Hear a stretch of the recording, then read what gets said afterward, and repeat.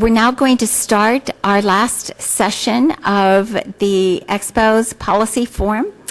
And this last session is focused on storage, energy storage, EVs, electric vehicles, and grid issues. And one of the things, again, I don't know whether how many of you have been in here for other sessions, but once again, it's really incredible in terms of thinking about how these are all complementary strategies and technologies, and that it's very, very important for us to always think holistically and the vast number of solutions that truly are available as we work towards a clean energy economy in this country. So first up, we're going to hear from Dennis McKinley, who is the Director of North American Wind Power for ABB. Dennis? Thank you. Sound okay? All right. A couple of points. I've got a colleague here that has handouts available if you're interested in them. Just raise your hand somewhere during the session here. She'll get a handout to you. And also, we've got a tabletop set out if you want to come out and talk to us a little bit more detail. I guess for starters, thank you for giving us the opportunity to speak with you today. For those of you that aren't familiar with ABB, I'll start off with a little bit of background on the company vision for the United States, and specifically is how it relates to smart grid, renewables, energy efficiency, and our energy future. ABB is a global company with two primary areas of business, power and automation. We employ approximately 140,000 people globally, more than 20,000 here in the United States. ABB and its predecessor firms have collectively supplied roughly two-thirds of the equipment that makes up the high voltage transmission system in the United States. In addition, we are also touted as the largest supplier of electric motors and motor control devices known as drives throughout. In the United States, we've got about 100 locations, 28 different states, major facilities that manufacture products. We also have corporate R&D based in Raleigh, North Carolina. Our corporate headquarters is based in Cary, North Carolina. Obviously, U.S. is the largest market for ABB. From an energy outlook perspective, energy independence requires utilizing all generation sources, plus energy efficiency in transmission, distribution, storage, and end use. Reliable, affordable, sustainable energy is critical to U.S. security and international competitiveness. However, our aging power grid and our long industrial heritage have left us entrenched with some infrastructure that's pretty outdated, pretty archaic. It basically drains energy, resources, and threatens our environment. There are technologies available that we have today that can help make that better. The stress would be we need leaders that can push some of those changes that are required. From a renewable energy standpoint, every hour the Earth absorbs more solar energy than the world's population consumes in a year. And if you find a way to convert that solar energy into electrical energy, carbon dioxide emissions can be reduced. In addition, wind technology is the most mature and most utility scale ready alternative of all the renewable solutions. Though several challenges arise with these alternatives to traditional electricity generation, advanced technologies available today and in the near future will play a major role in more wind and solar energy penetration. These renewable energy sources have assumed key roles in the future of the energy policy. Talking a little bit about smart grid. Smart grid is one of the keys to improving efficiency and ensuring our energy future. Unfortunately, the concept of smart grid is widely misunderstood. Most public and media attention focuses on smart meters, and they do enable things like time of use pricing and give the consumer information needed to make better decisions about how and when they use energy. But that's only part of the story. Other smart grid technologies include wide area monitoring systems that can identify potential problems before they cause blackouts, advanced transformers, power cables, and other so-called primary equipment. The challenge of remote locations of wind farms and transmitting electricity over long distances can be solved using technologies known as high voltage direct current. And we've just recently opened up a manufacturing facility in Huntersville, North Carolina that actually manufactures HVAC and HVDC cables. Approximately $100 million investment in that facility that will be able to help transmit or beef up the infrastructure in the United States. The technologies improve the stability within the grid, and they also provide the ride-through capability during external faults and voltage lags and sags. The other part with the high voltage DC technology is you can connect remote power generation sources like solar and wind power and get them a little bit more efficiently transferred or transmitted out to the load or the demand centers in the United States. Industrial energy efficiency, which is a big push, tight budgets, environmental considerations, and rising energy demand are all topics when the term energy efficiency is brought up. Approximately 33% of global energy use is attributed to industry. In industry, electricity is largely consumed by large electric motors, which are the workhorses of modern industry. They run machines, fans, pumps, compressors, conveyor belts, and the list goes on. Modern control solutions, automation products, and electrical equipment can run motors and other industrial equipment more productively and efficiently. Energy efficiency makes up energy go further, curbs the emissions, and is a path to meeting sustainability goals without added costs. Saves money through productivity gains and waste reduction, and allows the U.S. to compete globally where utilities and industries are subsidized. Overall, we need to do several things to be ready for the challenges ahead with our power needs. Combination of renewable energy, updated infrastructure that can transmit large quantities of power over greater distances, like ABB's HVDC technology. Smart grid implementation that will proactively manage the grid and reduce blackouts and downtime. And a focus on energy efficiency from everything from our homes to our businesses. Given the current trends, power is a critical component to success in the industries we serve, such as electric utilities, oil and gas, mining, life sciences, data centers, etc. Really what we found is the best way to save energy is to be more efficient with how you use it. Thank you.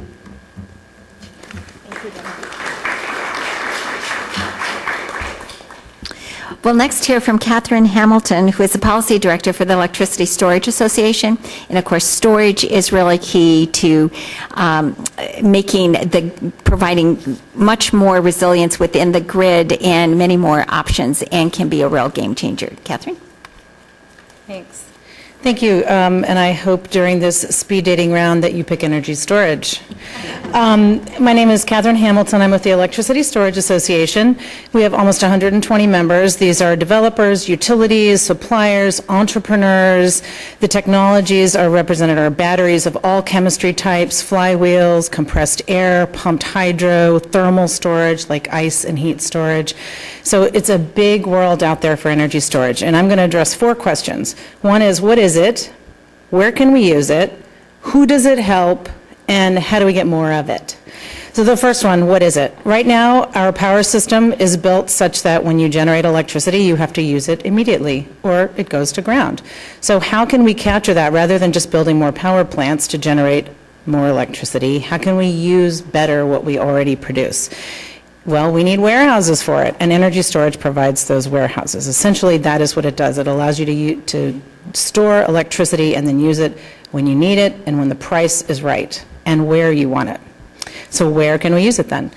Energy storage applications are everywhere on the grid. They can be on the transmission side, they can be on community scale, they can be backup for large commercial and industrial facilities, and they can also be in residential applications like with rooftop solar with battery backup. So they operate everywhere on the grid. Who does energy storage help?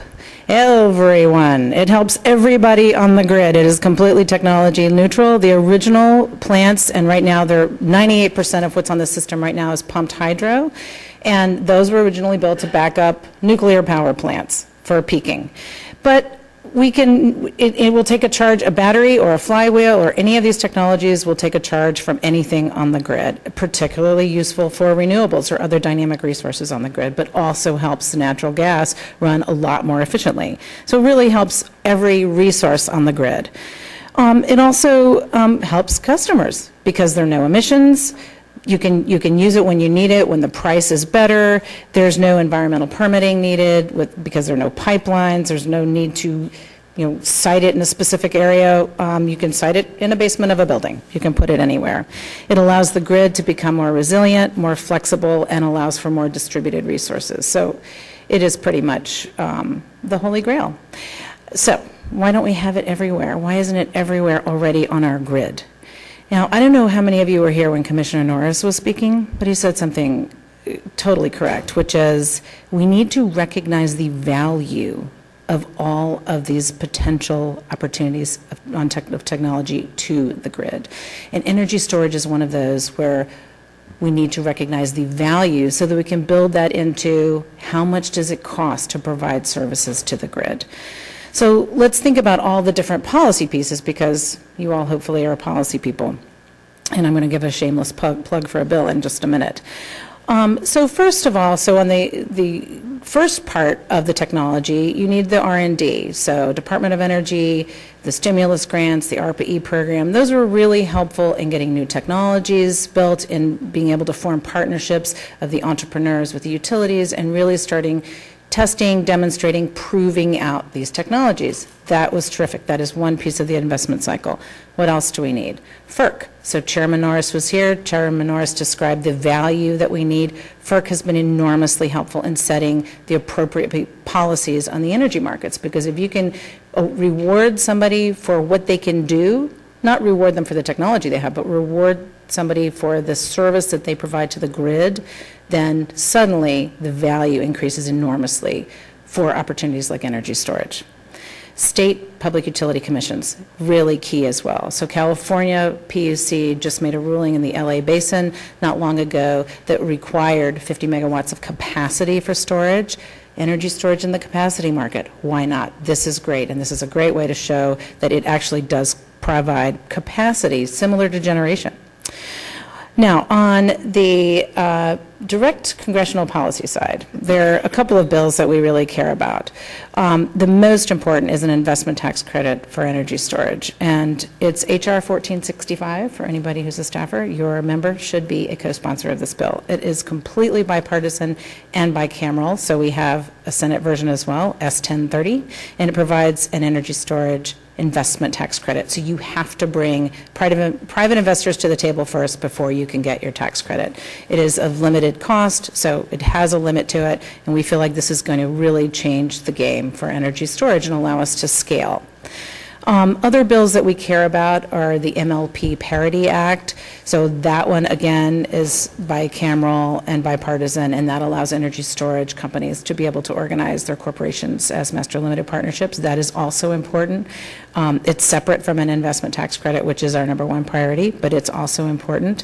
And then also provisions to adjust the R&D tax credit so that they allow for pre-revenue companies to succeed and to be able to take advantage of tax credits, because we think that so many of these entrepreneurs and these investors are really at the pre-revenue stage, and yet we want to be able to have them take advantage of R&D credits. So those are sort of our big pushes on the policy side. And we hope that you all will ask us if you have any questions. We have a booth outside, Electricity Storage Association, and I have cards, and you're welcome to call and ask any questions. Thanks. Great. Thanks, Katherine. Thanks, Katherine. We're now going to look at another important piece of the technology solution. And for that, we're going to hear from Doretta Caprarola, who is the marketing manager for Fuji Electric Corporation of America.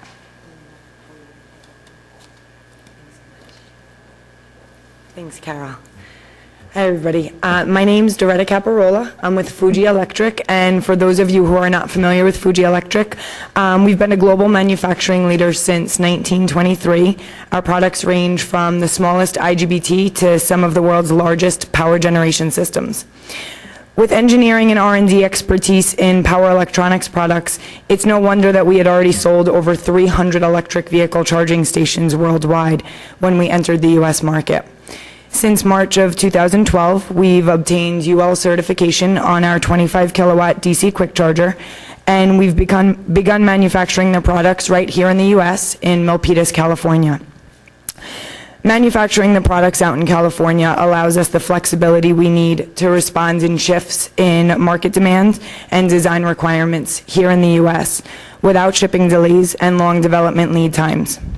We're now able to focus on consumer awareness and education, and are focusing our efforts on helping potential station owners understand the business side of installing public charging stations.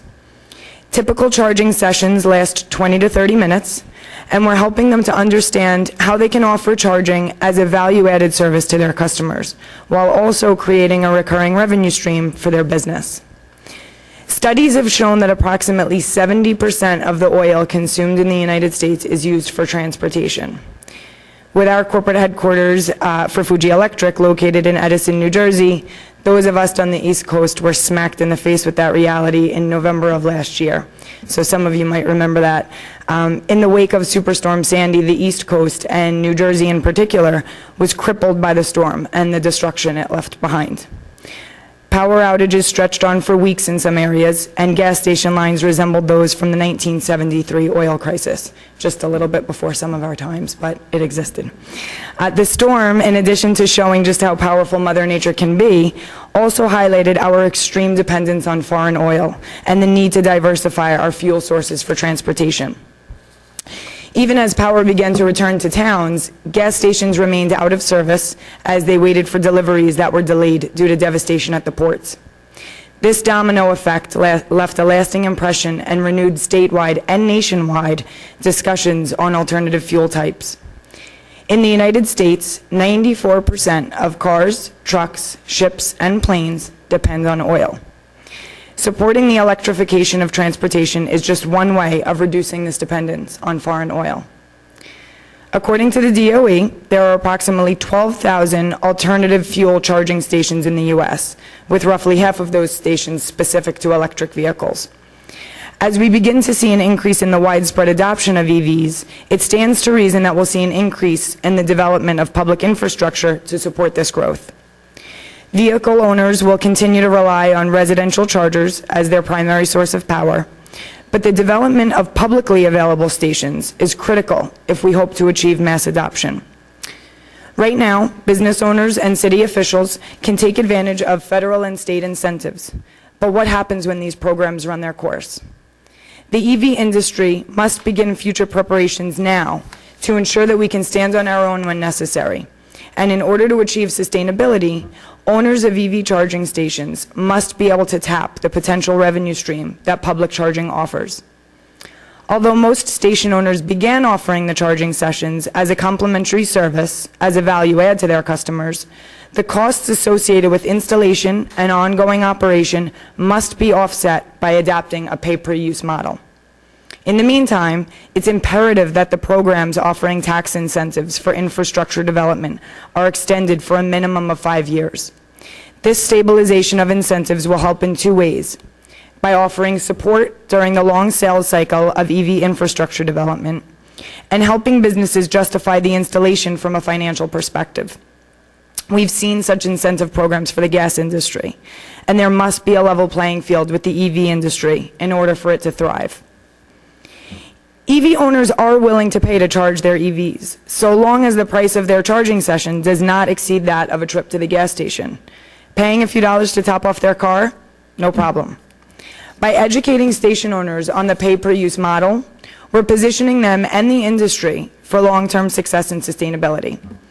Economically, the EV industry can reinvigorate the declining manufacturing sector in the U.S. It's estimated that manufacturing makes up 59% of EV industry jobs. These are high-tech jobs requiring skilled labor, exactly the kind of job growth we want to see brought back to our country. This industry isn't just about getting people to buy EVs, nor is it about getting us to sell more EV charging stations. It's about changing the way our country looks at transportation. Appealing to the business side of the industry will gain the support of key segments such as retail, hospitality, parking lots, municipalities, and more. We need to help them understand how this can be a viable addition to their business. As much as these professionals want to show their corporate social responsibility, they need to justify the cost of adding charging stations. The more they understand about the EV industry, the more they'll be willing to do to support its growth and development. Thank you.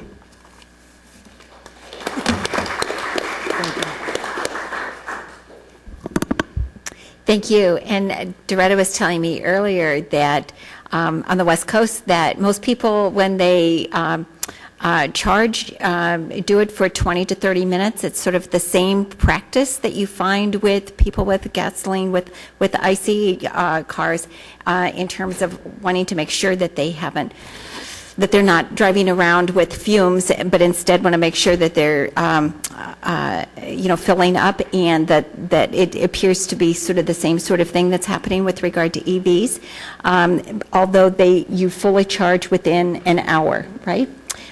Which is really, really interesting and good news. We're now going to turn to Dan Arden, who is with Eaton Cooper, and he is going to be speaking on behalf of NEMA, the National Electrical Manufacturers Association.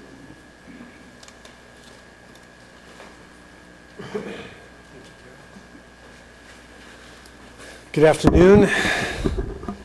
I'm Dan Arden. I'm from Eaton Cooper. I'm the product director for distribution automation.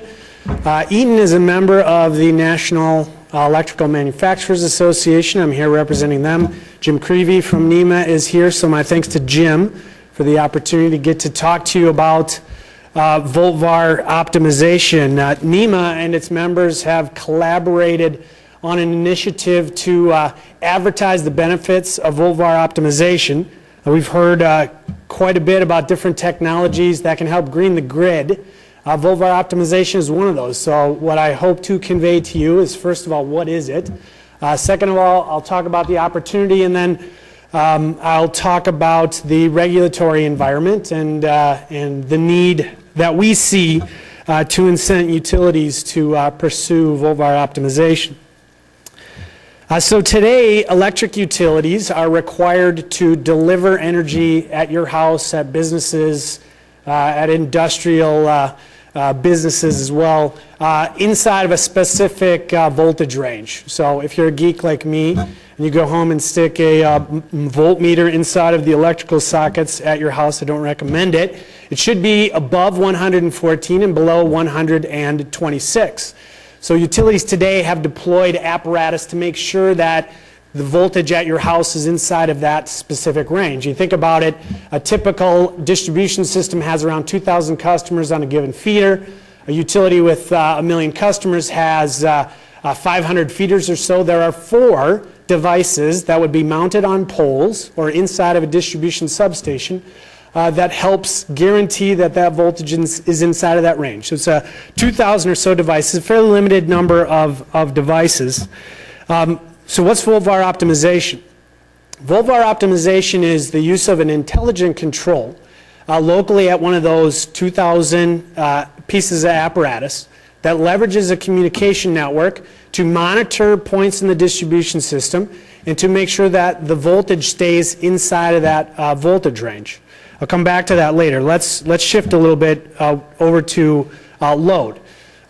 Every appliance load, well, not every, but there's certain types of load that are sensitive to voltage, such that the amount of power that they consume can be linearly or proportional by the square of the voltage. So if we, inside of that voltage range, if the voltage is at the lower end of the range, it would reduce the amount of energy that that particular load consumes.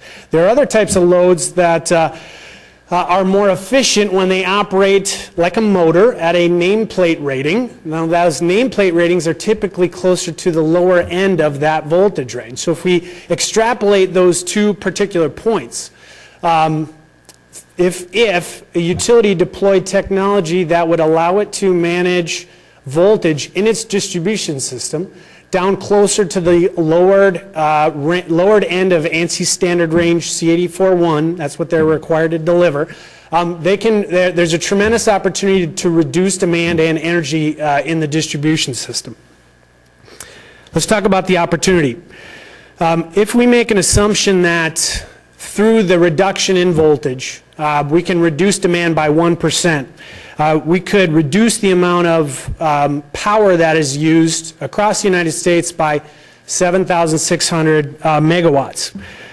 The cost savings associated with that deferment in expenses around $3.8 billion if we price saved capacity cost at around $500 per kilowatt hour. So those are conservative numbers, but there's a real financial opportunity there. If we translate it to energy, the cost savings from energy is around $1.8 billion when you price it at $40 per megawatt hour. Now, the two are not apples to apples. There are certain types of load where if we reduce the voltage, absolutely you get both demand and energy savings. There are other types where what we're doing is shifting the peak. So if you've heard about demand response, we can lower the peak and shift load to the elbows of the load curve, if you will. And that's an important point. While utilities today operate and plan the electrical grid for peak power. If we can reduce the peak consistently with technology, we can allow them to plan for a targeted investment in technology. Okay. In 2011, the National Association of Regulatory Commissioners, excuse me, it was November of 2012, issued, well, I should first say that NARUC is a body that represents all 50 public utilities commissions, regulatory bodies across the United States and all the states and territories. And they issued a resolution of support suggesting to those bodies to explore mechanisms by which utilities could make a targeted investment in volt-VAR optimization technology to achieve an operational objective as I described it, reducing demand by reducing voltage. And specifically noted in that suggested that those utilities commissions should incent utilities in deploying that technology by regulatory cost recovery mechanisms in deploying that technology. So if you think about that, the important point of if in deploying that technology, the utility would have to generate less power. They would reduce the amount of pollutants, greenhouse gases that they emit, but they make less money. Revenue decreases. So they need to be incented in some way to make a targeted investment in technology while it reduces a revenue source for them. Okay, let's talk about the regulatory environment. Today there are 20 states across the United States that have specifically drafted energy efficiency regulations. Those regulations are not especially clear, for the most part, about their ability to, or about whether or not volt-VAR optimization qualifies as an energy efficiency technology. So that's an important thing. Now there are some differences. Ohio and North Carolina in particular, just two examples where the utilities commissions have qualified rate recovery mechanisms for the utilities in those states, and have created a path such that those utilities can invest in deployment of volt-VAR optimization. Okay, so that's important. So NEMA, one of the things that we want to suggest to you all here as congressional staffers and participants in policymaking, we support that NARUC initiative. So there is an appropriate role for federal guidance and support of those regulatory bodies in being clear about the qualification of volt-VAR optimization for as an energy efficiency technology, being clear about supporting volt-VAR optimization with revenue recovery cost mechanisms, such that utilities make a targeted investment in software, communications, and discrete controls to reduce demand, per some of those figures that I gave you earlier. I think what Representative Cardenas said around lunchtime was a great point. I mean, the best energy saving strategy is using less energy.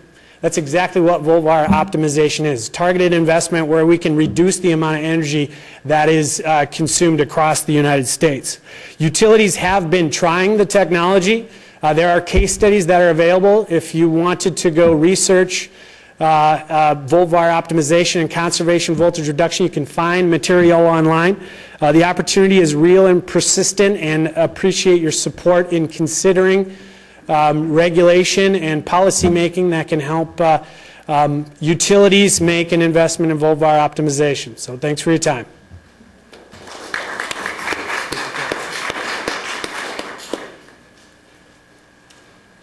Okay, thank you, Dan. And to wrap up our panel discussion is Gary Seifert, who is the Business Development Executive for OSI, and so we look forward to hearing about your technology.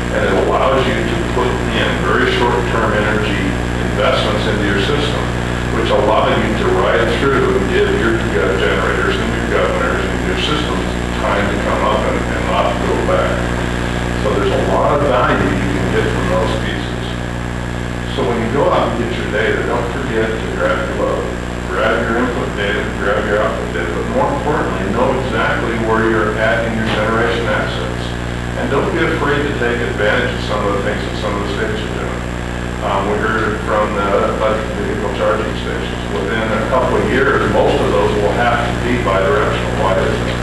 If I have electric vehicles all over the U.S. working, I have literally gigawatts of value I can throw back into the grid for that 1 to 5 minutes. If I can do that and have an awareness of where it is and a knowledge of what the state of charge is, by measuring, then I can manage. So I have a lot of opportunities going forward that we don't have today.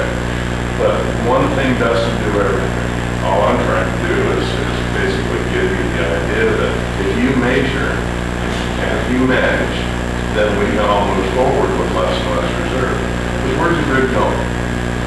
We're going to have a higher percentage of renewables. We're going to have a higher percentage of variable loads. We're going to have a lower percentage of very large plants out there because we're shutting down big coal and big nuclear in a lot of places. We're bringing a lot of small generation assets on, and they have completely different time constants. As the future systems come online, people need to be able to know exactly what their performance capabilities are, because those are the ways that can get forward. So storage, better control, knowing exactly what you can give up for just a little tiny bit of time. If you can just turn things back for 10, 15, 30 seconds, that helps in grid recovery. Okay? So, can we incentivize it? Can we measure? Can we monitor it? Can we control it better? I think we can. And with that, I'll step down and maybe have some kind of questions. Great, thank you.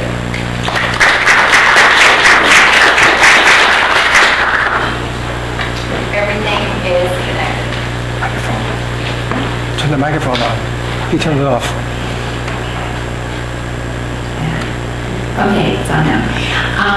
So as I was saying, everything is connected, and our last panel has made that abundantly clear. We do have a little bit of time for any questions or comments. Does anybody want to take advantage of having all these great people here? Surely you're not tired, or go ahead. Great presentation today. We hear a lot about the technologies and regulations and that sort of thing. Does anyone want to take a shot at speaking to how consumers are benefiting? We talk about grid efficiency, but how are we to make the argument to consumers that technologies that your companies are offering are good for them economically? Who wants to start? Start? Sure, I can start.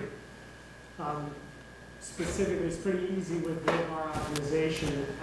When a appliance runs at its nameplate rating, there are some published studies out there that it will increase the lifespan of the appliance. I've seen one, at least, where utilities said if they manage their voltage at the customer meter, closer to 115, which is typically the nameplate rating of a motor, like in a refrigerator in a house, you'll get about a 15% increase in the lifespan of that appliance. So that's one example, Jim, in particular to your question.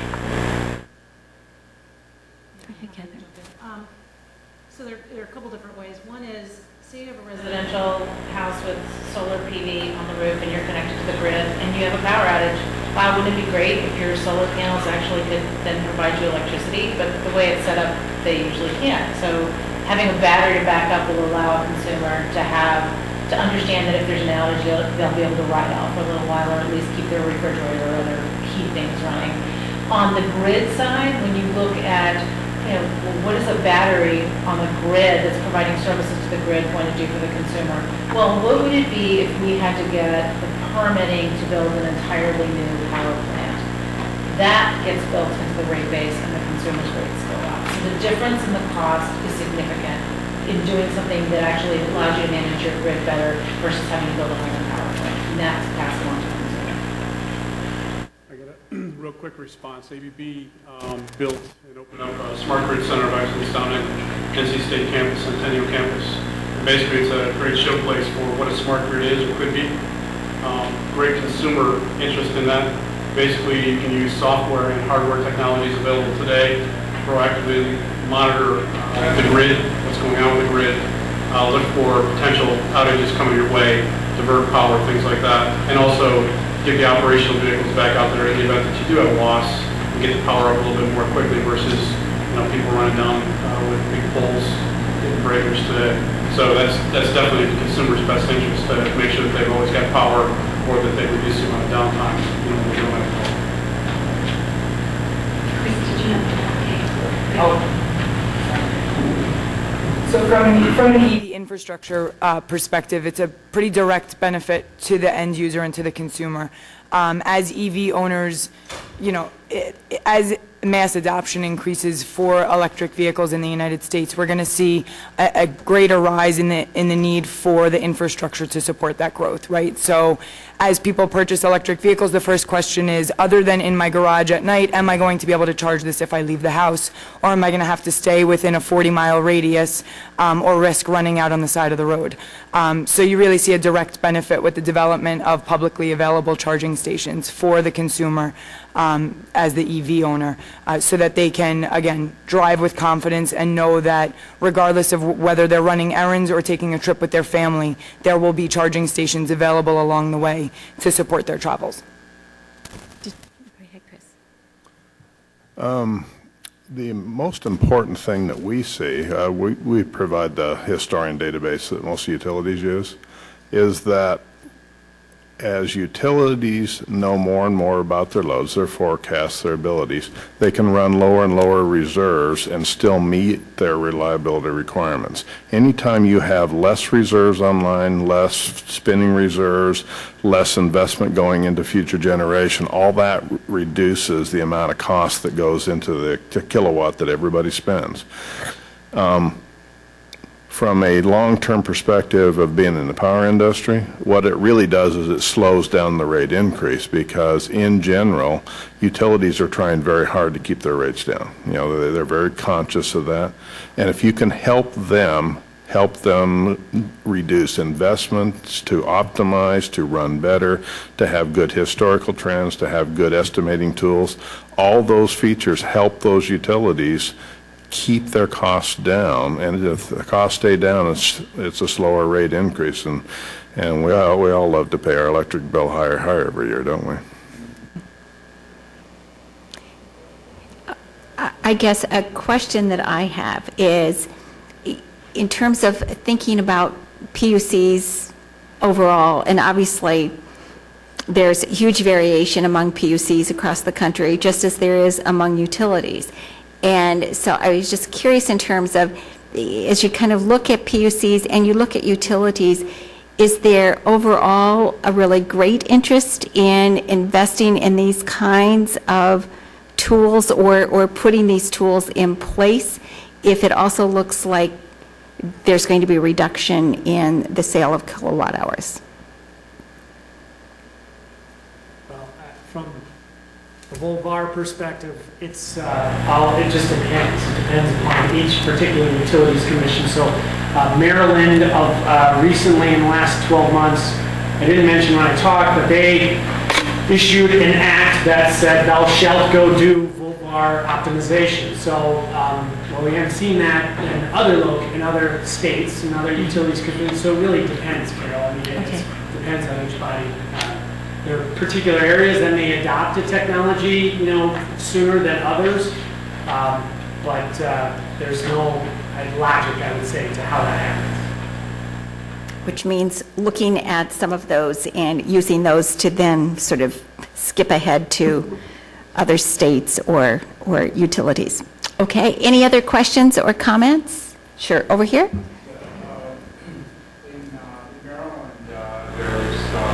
Organization that is lobbying against smart meters, and I'd like to, I guess, fortify my opposition to that group, because I don't see that as necessarily being consumer interest and certainly not the environmental interest, but I'd like to hear some comments from the panel as well on why smart meters are important and why they're not any kind of threat. I mean, if you agree with that statement. Who wants to answer? Okay, go ahead, Chris. Smart meters are the first of many improvements loosely termed in the smart grid arena, right? But what a smart meter essentially does is allow the utility, number one, to read the meter more efficiently at a lower cost, so they have a lower cost of operating, which reduces the cost of power delivered. Second, it allows that utility or that industry that's providing the management of that system a better feel for the actual voltage and the actual performance of their system within their system real time. And if you think of the term of Sandy, we had talked about Sandy earlier, it would have been very nice to have had a robust smart metering system in place, because then the utilities would have known exactly which houses were being impacted exactly which times, which allows them then to do a better job of outage management, outage recovery, outage planning. There's a lot of positives that come from having the smart meters, but is a smart meter a smart grid? And I think sometimes we get confused over smart grid versus smart meters. Smart meters are just a very good tool that does something we've always had. And the information they provide is really the same information that's always been available. It's just at a higher resolution. And why is that important?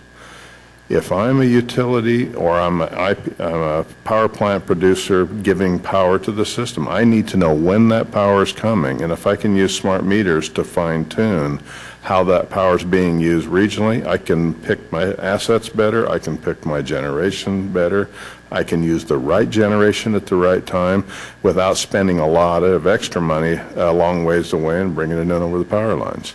I can also balance that against some local storage. And again, that goes back to the EV world. It'll be a short time period before we're using EV batteries and other localized storage to really help, and the smart meters provide the information to the planning people so that they can properly locate those assets for the next phase of the smart grid. I would just echo what Gary said. Simple use case. How many people, when their power goes out, immediately calls the utility? Okay, if you don't have a smart meter, the utility has no idea that your power is out for the bulk of the number of outages, because they're usually on a small scale. Tree falls down and takes out the particular phase that your house is being powered for. So the first thing is, anytime your power goes out, call the utility, because they need to know, unless you're served by Pepco, who has a deployment of smart meters. With smart meters, they get a last gasp notification indicating that the power is out. There's, for the bulk of the outages that occur, not Sandy-like, trees falling down, it's a benefit for you directly, because the utility knows that your power is out and they can automatically route a crew to drive to what is the likely location of the outage. I guess that will be the last word. I want to thank you all for being here, and thank you to our panel. Lots of information. Please feel free to follow up with everybody, and thank you for being a part of this whole forum and expo. Thanks.